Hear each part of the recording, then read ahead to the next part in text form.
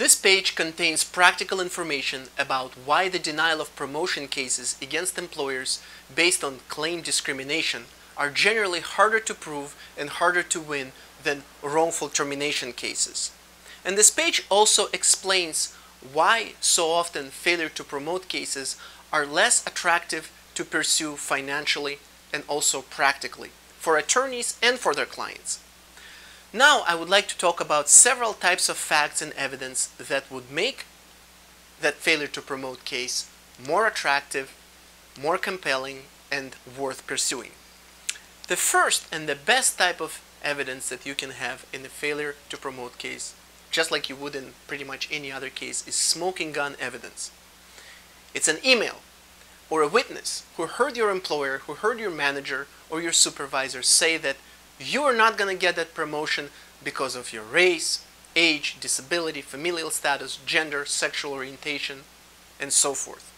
This is the best type of evidence in many civil cases. Failure to promote cases are not an exception.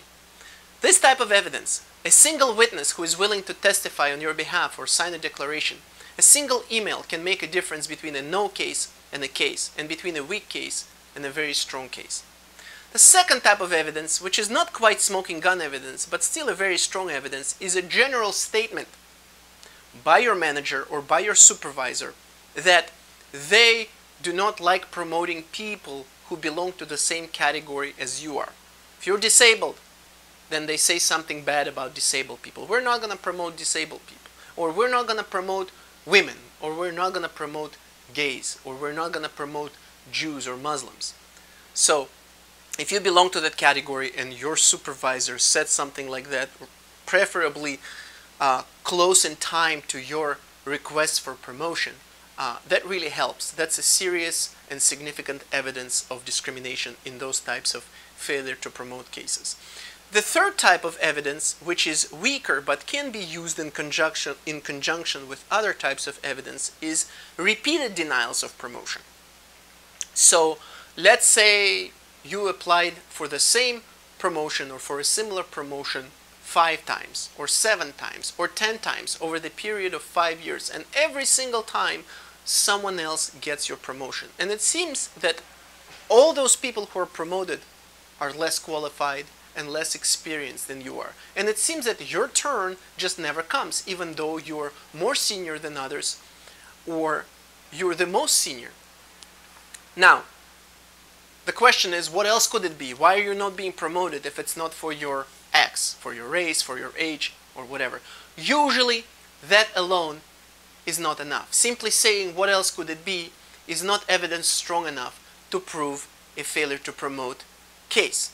But, again, in conjunction with other types of evidence, it could be helpful in proving that the reason for failure to promote is more likely than not to be discriminatory.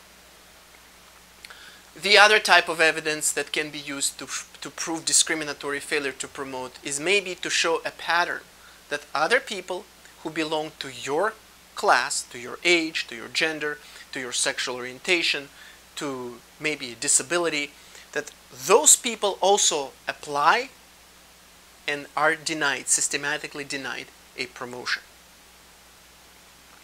Now, to get that kind of evidence is hard. It's time-consuming for attorneys, let alone for you. But if you can do a little bit of homework and see whether the same thing is happening with people who belong to your protected class, that could also be very useful in proving your failure to promote. So keep these types of evidence in mind when you're considering bringing a failure to promote case, and it'll help you and your attorney assess whether your case is worth pursuing. And if you have any other questions about your potential failure to promote or any other type of employment case, you're welcome to email me directly. My email address is below this video. Thank you.